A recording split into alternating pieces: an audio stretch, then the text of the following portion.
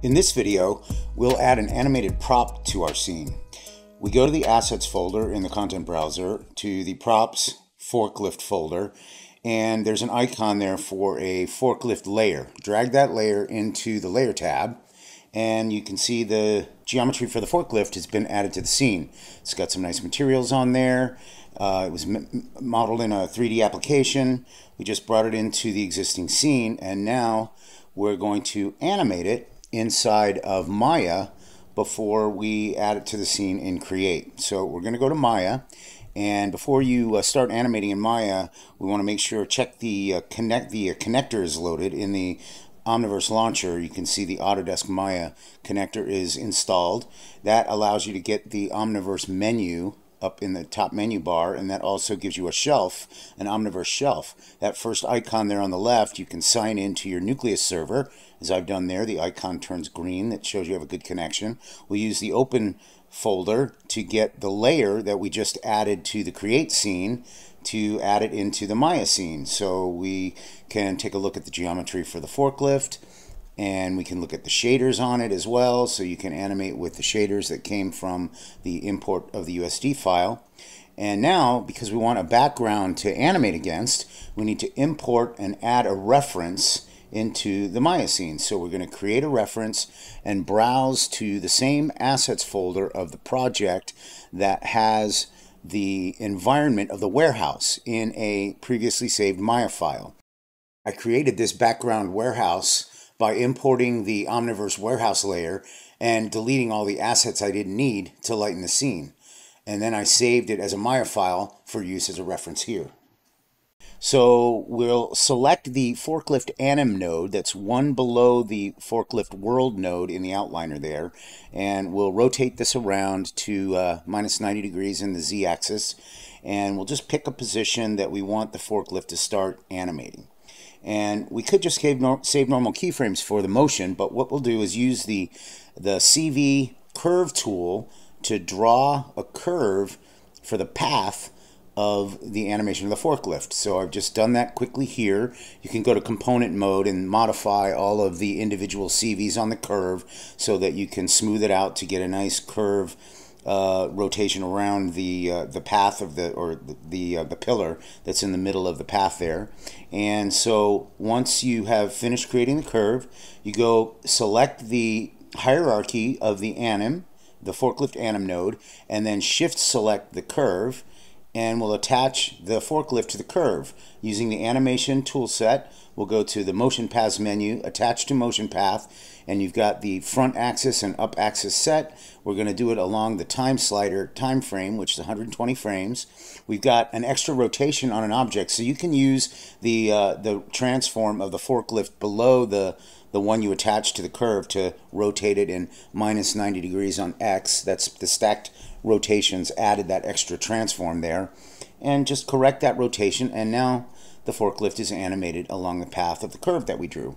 You can change the timing of the animation by going to the window menu to get the animation editor of the graph editor. Here's the curve of the graph of the motion. We can see you could change the timing overall so that it happens quicker or faster, but you can also move the handles on the keyframe. Here at the last frame, I've just moved the handles so that there's a nice ease in on the motion, and then it stops abruptly at the end. So we play this back. You can see it starts slowly and then animates very smoothly around the curve, and then stops abruptly at the rack in the warehouse.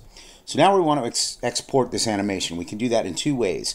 Here I've selected the entire hierarchy of the forklift, and we're going to create a set. This set is really just a collection of objects in the scene. I'm going to name the set forklift anim set, and that way we'll be able to access that collection of attributes in the scene that are stacked there to export. So we'll go back to the shelf, the Omniverse shelf, hit the export button. That brings up the export to USD dialog. We can set our animation preferences or options to export. We've got an animation clip that we're going to export either the selected items from the outliner or that newly created anim set that I made there. Be sure also to remove the world string from the default prim field because we've got a world node above the animated forklift, so we don't want to add another stacked hierarchy there. So simply name the output of the animation that you are going to create. We've got forklift anim 001 for this, and we hit the export button, and all of the curves for all of the objects in the selected hierarchy get exported to USD. So we go back to create, and now we have this little icon here, the one of the file, the anim file has that little ball, moving ball icon. Drag that into the layer tab or the layer panel, and the animation will update and move the forklift to the first frame of the animation. So now you can add the timeline. We'll go to Window, Animation, Timeline to add the timeline to the UI, and we can see the frames there along the bottom of the viewport. Scrub through the animation. You can see the animation playing back in Create. Now we're going to borrow some of the dynamic impulse creators from the lessons that we had earlier in our demo pack. Remember these two cubes that were at the opposite end of the warehouse, and each of these tall cubes had some dynamic animation on their linear velocity.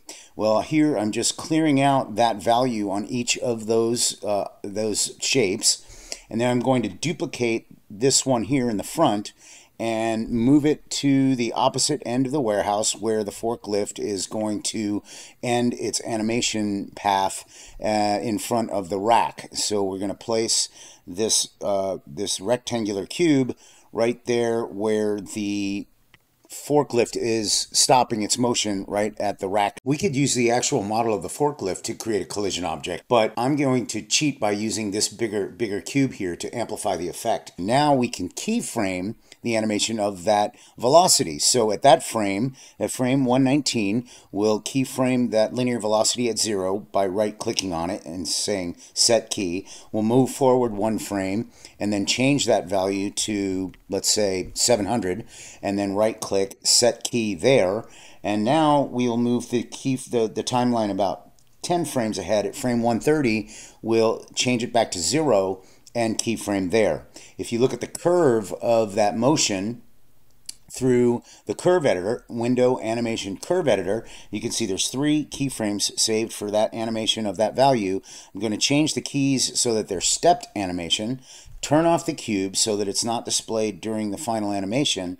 Now, when I rewind, what we'll do is add about 70 frames of pad at the beginning of the animation so that the physics simulation can run up to the frame 0 of the timeline. And when we hit play, you can see the animation playing back, incorporating all of the elements that we've talked about. Animation curves coming from Maya, the dynamics that we've gotten created from the earlier examples in the demo pack, and creating a really fun way of bringing all of these effects together using all of the Omniverse Create connectors and all of the techniques that we've talked about through all of these tutorials. We hope you've enjoyed it.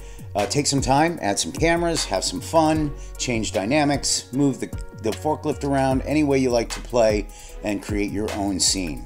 Thanks for watching.